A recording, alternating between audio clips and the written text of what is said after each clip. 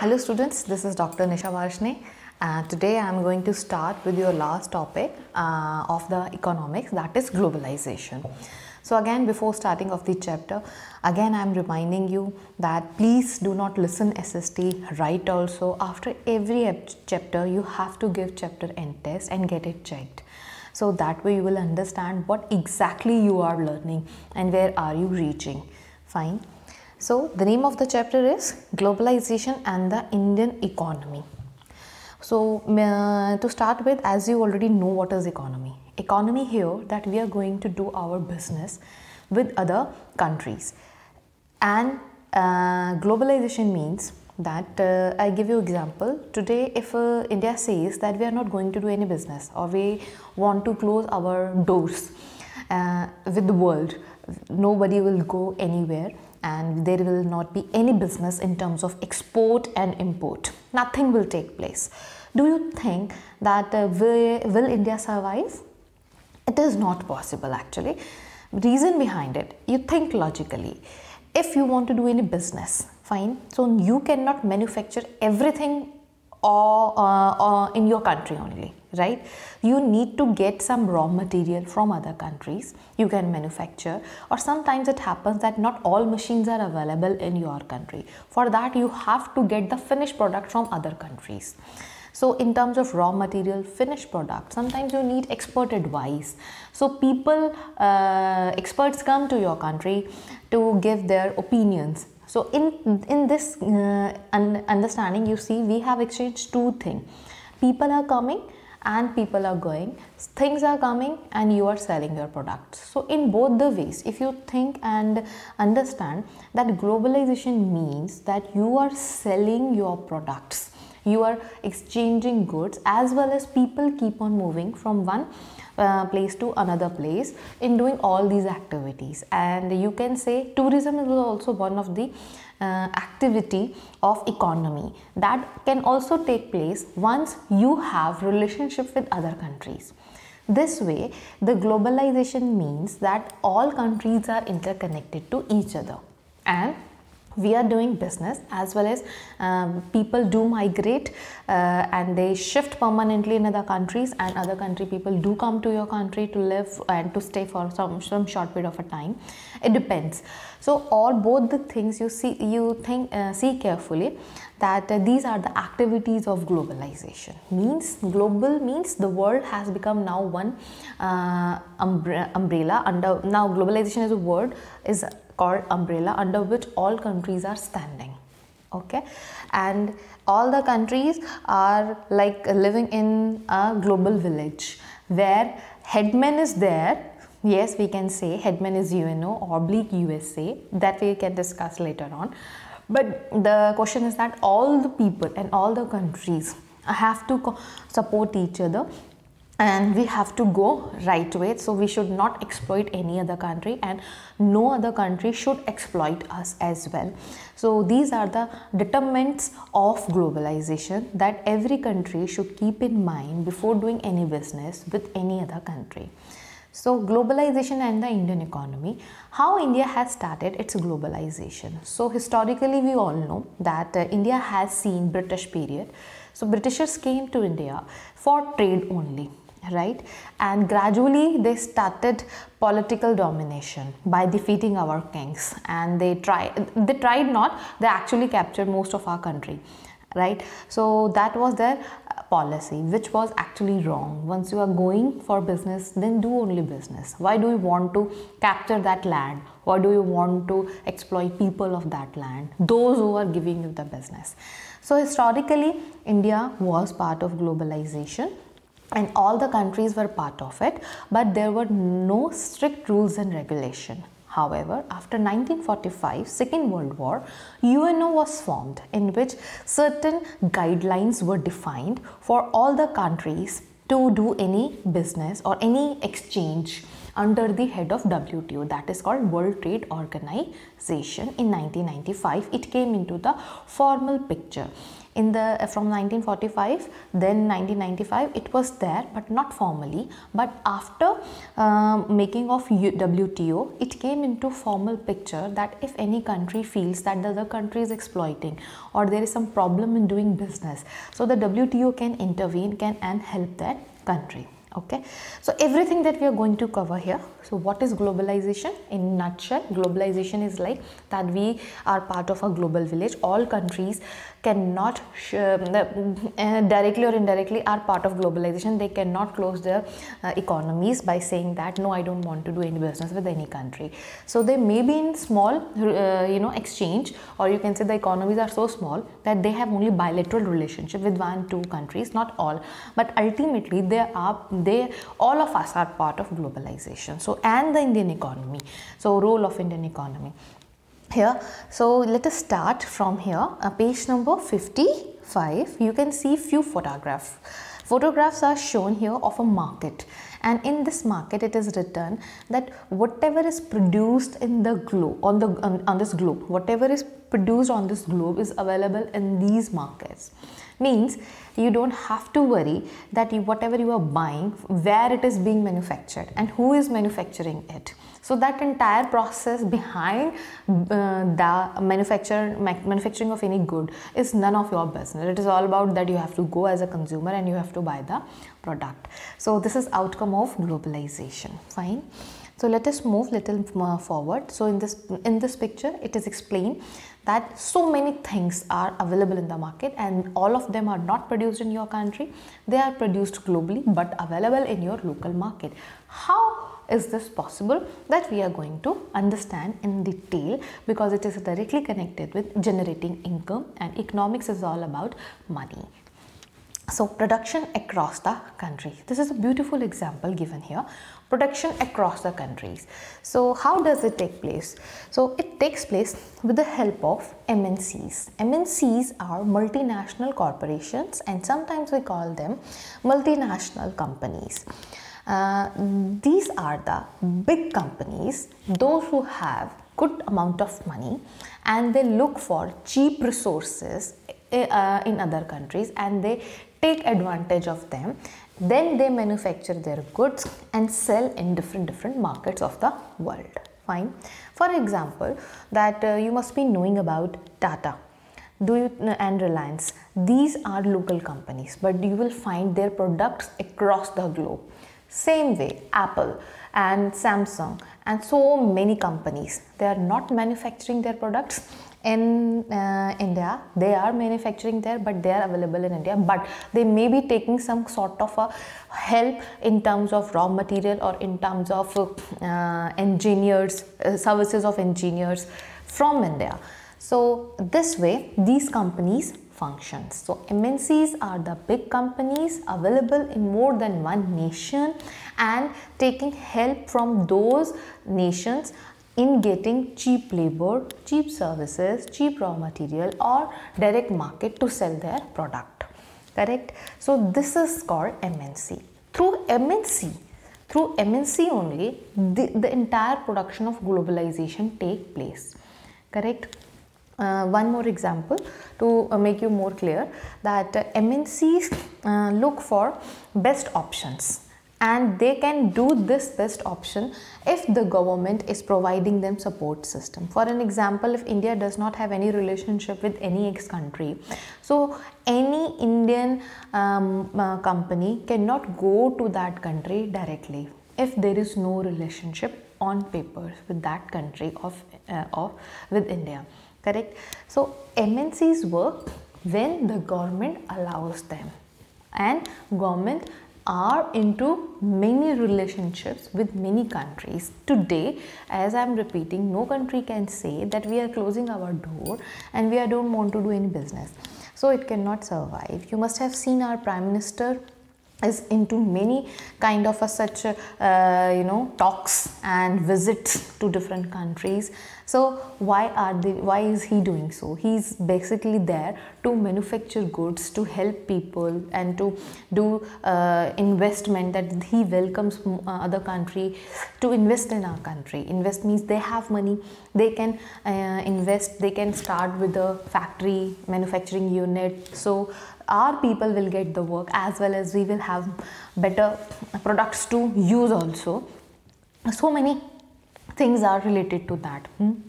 So let us start production across the country. So there is a, a box given here. A large MNC producing industrial equipments designs its products in research center in the United States, and then has the component manufactured in China. These are then shipped to Mexico and Eastern Europe, where the products are assembled and finished. Products are sold all over the world. Meanwhile, the company's customer care is carried out through call centers located in India.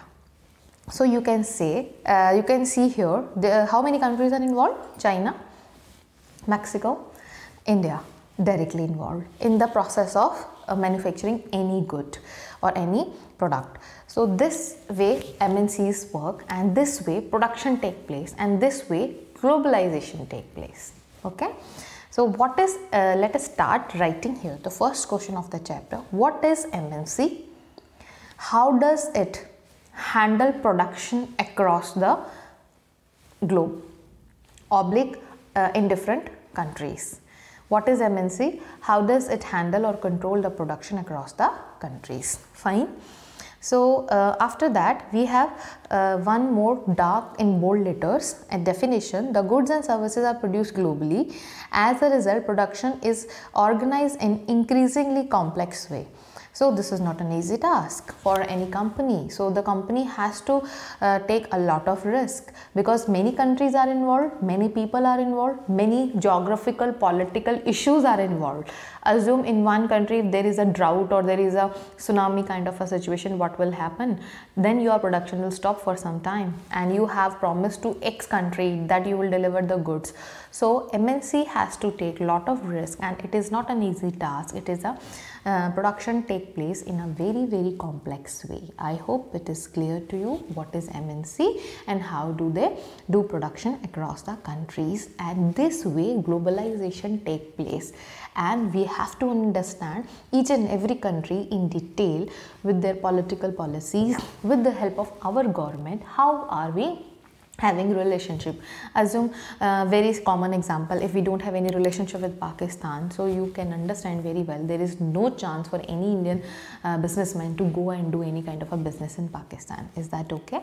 Same way, so we are in as all the companies or all the big players or all the businessmen are always in connection with our government, and they also propose things to the government that do this, so this way we can make do business, and the business will get income to the country itself.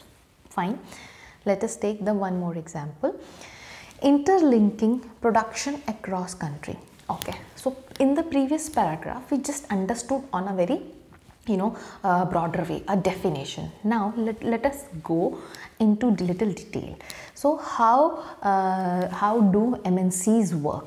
So there are two types of work. First, you do investment in other country, okay, and next you do trade. Trade means a difference between investment and trade. Listen carefully. Investment means, one, I have money, I am coming to your country and I am investing by starting with a manufacturing plant of a car, assume. Now the car is manufactured in your country. Okay, all the raw material from your country, labor from your country, but the stamp would be of my country. Fine. So this is called investment. Now this is on me. Where do I sell this car? In India or in other country? So this entire process is called investment. foreign direct investment. Foreign companies are coming and they are investing their money in your country. That is why we are more into FDI, that other countries or other businessmen should come in our country, because it helps a lot in providing employment and it providing small manufacturing goods to the local companies. Assume in a car hundreds of things are inserted. Not all of those things are manufactured in that particular plant of cars. Small things can be ordered to the local manufacturers. So who will get benefit out of it? The local people. Correct? So MNCs do this one way. This is called investment. It is written here, foreign investment. And there is a good example also that you can see in on the next page, in this light purple or bluish color box. Ford Motors, an American company, is one of the world's largest automobile manufacturer with production spread over 26 countries of world. Ford Motors came in India in 1995 and spent 1700 crores to set up a large plant near Chennai. So did you understand? So this company invested how much? A lot of money. So this way Indians got the work and we also got some variety of cars in Indian market. So this is called the investment. Fine. Now let us move to the trade. Correct? You can go through this page easily, and there is one more example of Cargill Food Company. So this is other example. Cargill Food is an American company, fine, but they want to enter into Indian market. But on the other hand, in India we have one more small company called Parak Food. Parak Food had built a large network. It had access to Indian market, or you can say in every corner of Indian market. So what Cargill Food did, Cargill Food bought this Parak Food and ownership transferred to the American company. Fine, and the name would remain the same, but there was an association. So the work expanded. That Cargill Food invested a lot of money. They started working 4 times more or 10 times more as the Parak Food was doing earlier. So this is one of the other way that Cargill is investing in India as an investor, and of course, and ultimately they are looking profits out of it. So this way our local companies being shifted, or you can say take over by the foreign company. So this is other way of doing investment, by buying small companies of India itself and then entering into the market, rather starting with everything from a scratch as it was done by the Ford company. Clear? So there are 2 examples of foreign investment given here. So second question, what do you mean by foreign investment? Explain with the help of example. How does it take place? What is foreign investment? How does it take place? Explain with the help of example. Next we are going to see example of trade that we have on page number 59. Foreign trade and integration of market. Here you are only selling your product in other countries. You are manufacturing products in your own country and you are taking that product and selling to the different countries, which is very simple to understand. Fine. So this is example of China basically.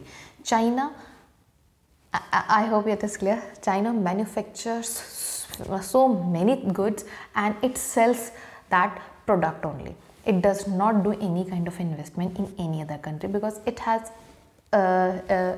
its country is bigger enough and it is a first largest populous country in the world. So though there is no dearth of labor also, skilled, semi-skilled or unskilled are found there, and they have raw material also, a very good amount of raw material available in China. So China only sells its product. So we have an example in yellow box, Chinese toys in India. Fine. So Chinese toys, when it came to India, they were comparatively cheaper than Indian toys. Again, I am repeating, they are comparatively cheaper.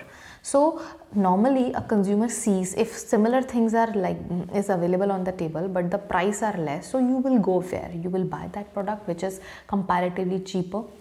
So Chinese toys in India is a very good example to understand of trade, foreign trade.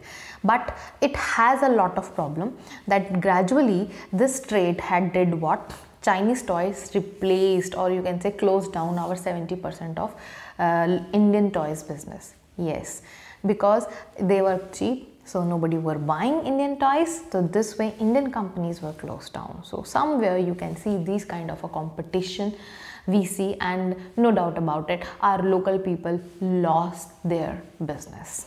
So second example you can write, what do you mean by foreign trade? Explain with the help of example. So Chinese toys is one of the examples. You can go through and read that. So far I hope it is clear what I am telling you. How does globalization take place? Means what are the ways of doing globalization. So ways, one is investment and other is your trade. So in the end it is written, foreign trade thus results in connecting the markets or integration markets in different countries. It is all about markets, just selling your product. You manufacture something in Indian market and sell across the world. So this is called integration of market. It will take place once your government is okay with that, and we are open to the world too for the globalization. Okay, so after explaining these two things to us, now they are coming to the definition of what is globalization. So it is little later, but the chapter name is explained after 2-3 pages by explaining you the fundamental concepts. I hope it is clear. So globalization, I am reading the black definition. Globalization is this process of rapid integration or interconnection between countries. MNCs are playing a major role in the globalization process. So what we are doing it, we are integrating the countries, and who is playing the major role? MNCs. So we started with the MNCs, we understood that concept of MNC. Now we are understanding the concept of globalization, and in that concept we are understanding how MNCs are functioning. Next, more and more goods and services, investment and technology are moving between countries because of MNCs. So very good example of call centers, that world's 30% call centers or BPOs are found in India. Yes, so all foreign companies are taking help of Indian skilled labor to do their services of call center, correct? So I hope it is clear to you.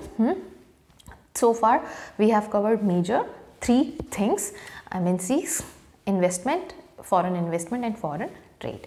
Next topic. So those were the ways, but practically how does it take place? In talks, no. What all things have made it possible? What all things have made it possible for globalization to take place and to happen? Here we have the next question. Please write down what factors that have enabled globalization. What factors that have enabled globalization? Previously we did ways of globalization, investment and trade. Here we are seeing the factors. The first factor is your technology, correct? So in the first here I would like you to write, so technology, as well as we have here in technology we have 2 things. First is technology, right? First is technology, and in technology write 2 things: IT, information technology, 1, and 2, transport. I am repeating, there are 2 major factors: technology and government policies. In technology write A, transportation, and B, information technology. So we are looking at the transportation first. You can see a big containers are shown here in yellow box. So goods, how would they travel? People can travel, we can see that people are traveling, but what about the goods? In the end we have to export and import things, no? So how are they doing it? How are we doing it? With the help of shipment. That is why whenever you order something, you always get in the slip shipment, date, price, weigh. Okay, so shipment take place with the help of containers. These are the big containers in which your things are being kept and transported from one country to another country. So in detail, how many ports are there, types of ports, types of shipments, and so many things you can study in geography class 12th. Okay, so in a simpler way to understand, with the help of transportation and sea route, we can sell and we can buy the products from anywhere on this globe. Next, I have talked about IT, information technology.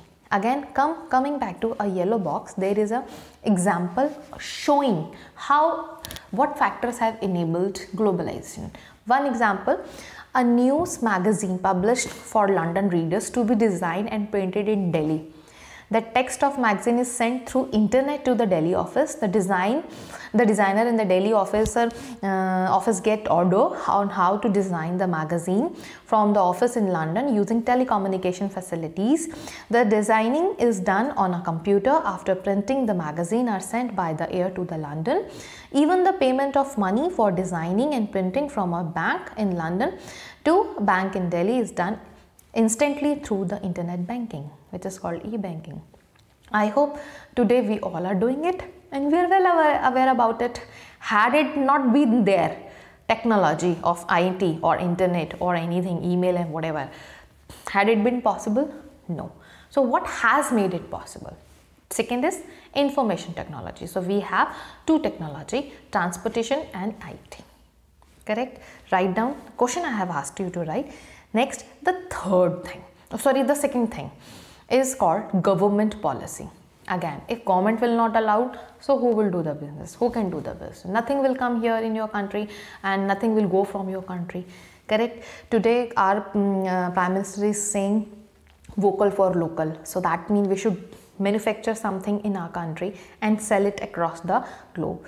If there is a golgappa seller, or you can say a laddu maker, he or she should be able to sell that product across the globe. So that is our vision and mission now.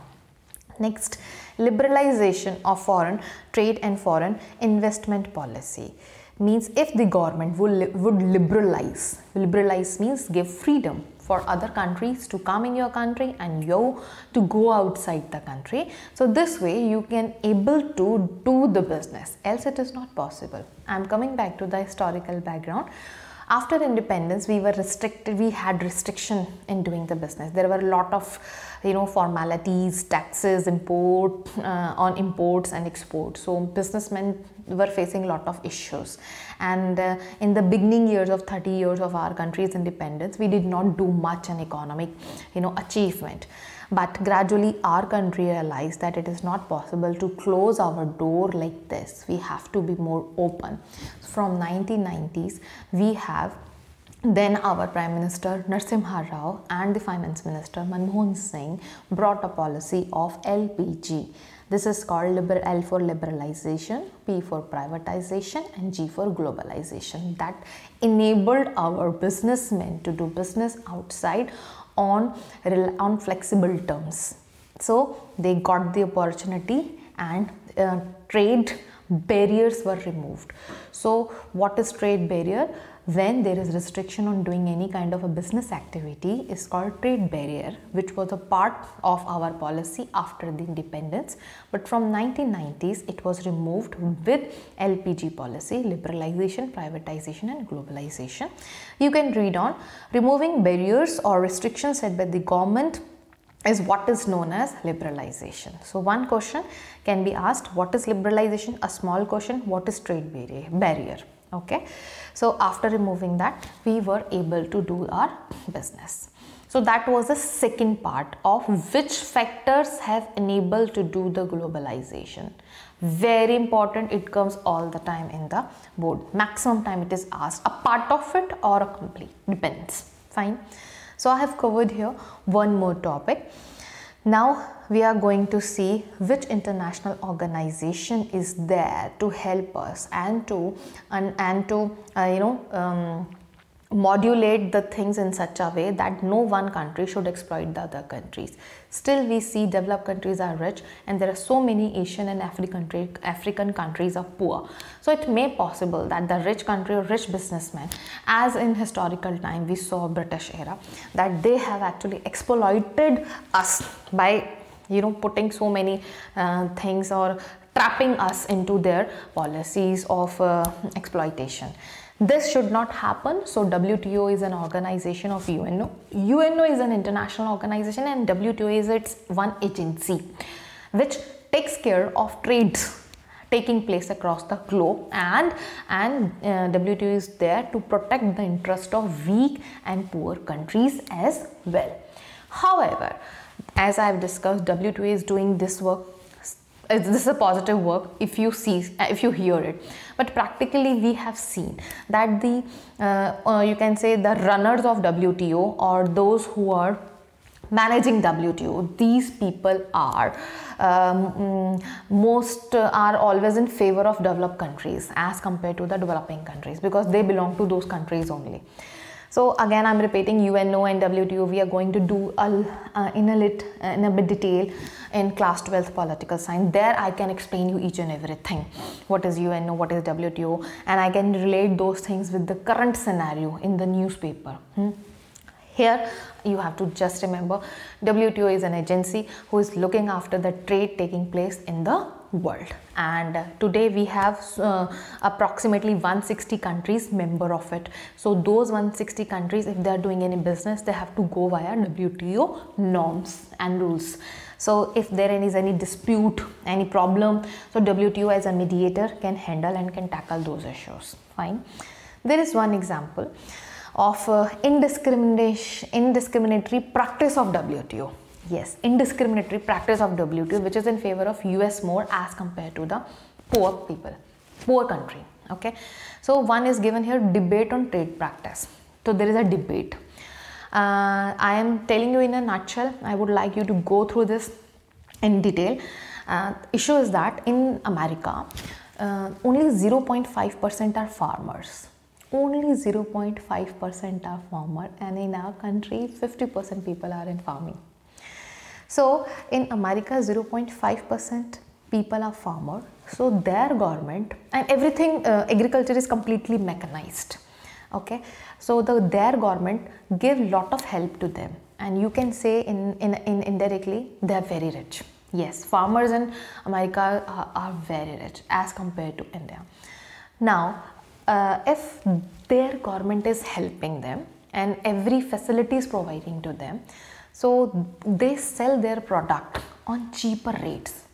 Yes, they sell their product on cheaper rates because they are not spending from their pocket. The government is subsidizing. On the other hand, if Indian farmer is selling its product in an international market, so it is comparatively little higher in rates. So when both the farmers are selling something in international market, so our prices are little more as compared to the America's farmer. So there is a fight of deciding price. Here we see WTO is favoring US more as compared to India, or you can say developing countries. So this is called the debate on trade practices, correct? But still we want that WTO should favor developing countries and should change its practices, and it should be in favor of developing countries more. Next question, please write down, what is WTO? What is WTO? What are its objectives? And next question, in addition to that, you can write, there is a debate on trade practices of WTO, explain. There is a debate on trade practices of WTO, explain. Let's move to the next topic, impact of globalization in India. So far it is clear, all the terms are clear. I'm repeating, write down, open your NCERT as I'm telling you the question, write down, underline. I'm following the sequence of NCERT chapter only. I'm not taking you I'm not flipping from one page to another page. This way, after listening this lecture, you will be able to understand the chapter and write the answers. So impact of globalization in India. Impact means here we are going to see the outcome. The outcome of everything is positive as well as negative, but there has to be the ratio. If positive is more, then little negative can be ignored. If negative is more, then little positive cannot be taken. So we need to work on that.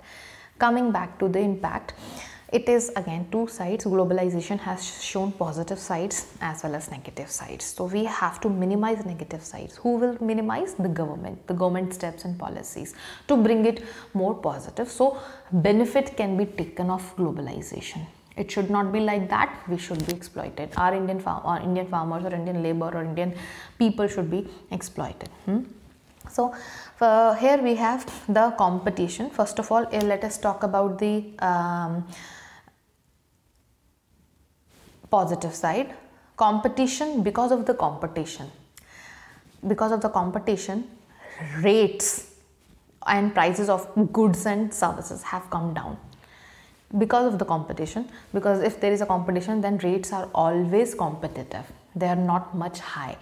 10 rupee thing cannot be sold at 100 rupee. 10 rupee thing is sold by one person in 10 or 12 or maximum 15. It cannot go beyond that. So these are called the competitive prices. First. So second, MNCs have increased their investment. Our businessmen have got the opportunity to sell their products outside. Okay. Top Indian companies have been able to benefit from the increased competition. They have invested in newer technology and production method and raised their production standard also. And we have also come at par with the international market. We have learned new technologies and we are achieving those goals of selling our product at international market, with that standard only. New companies, other foreign companies have started investing in India as well. This is the second one. The third one, I mean to say that cheap products, Indian MNCs have got benefited. Indian and other MNCs or investment are being seen in India.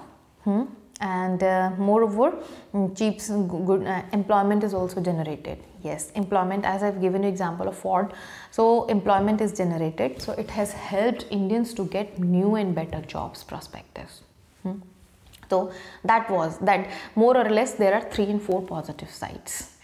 Whenever the question comes, what is globalization, write its impact. So you need to explain the definition, then you have to write positive side of globalization 1, 2, 3, 4 points, negative side of globalization 1, 2, 3, 4 points.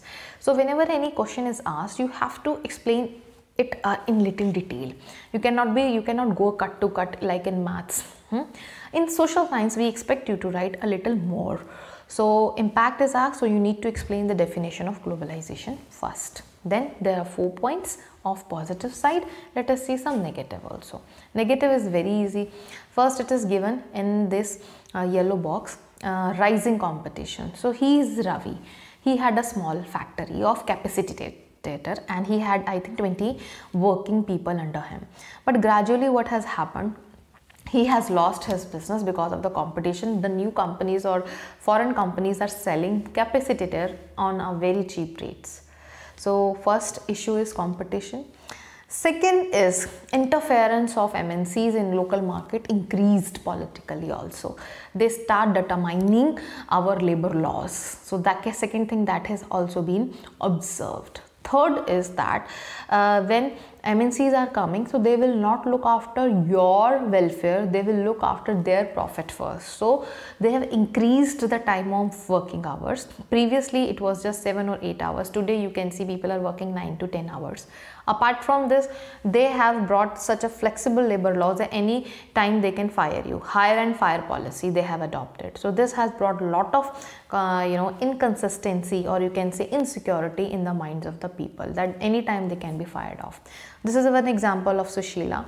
You can see here a garment worker. Previously she had a very good job, but after 1990s her factory was closed down. Now she had to travel a lot and she is getting a less which she was getting previously, and her time has also increased. So this way they also determined our wages, they also determined the working hours, MNCs.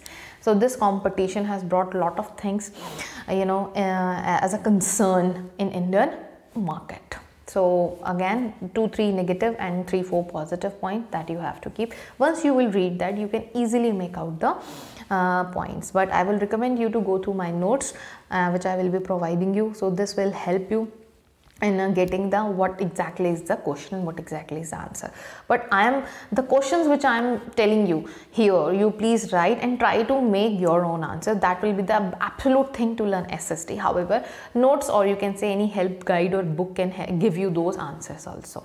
But concept has to be clear. What exactly globalization, what is MNC, what is competition, investment, trade, WTO, its practices.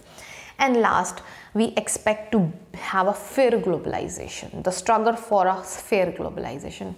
Who will brought this fairness?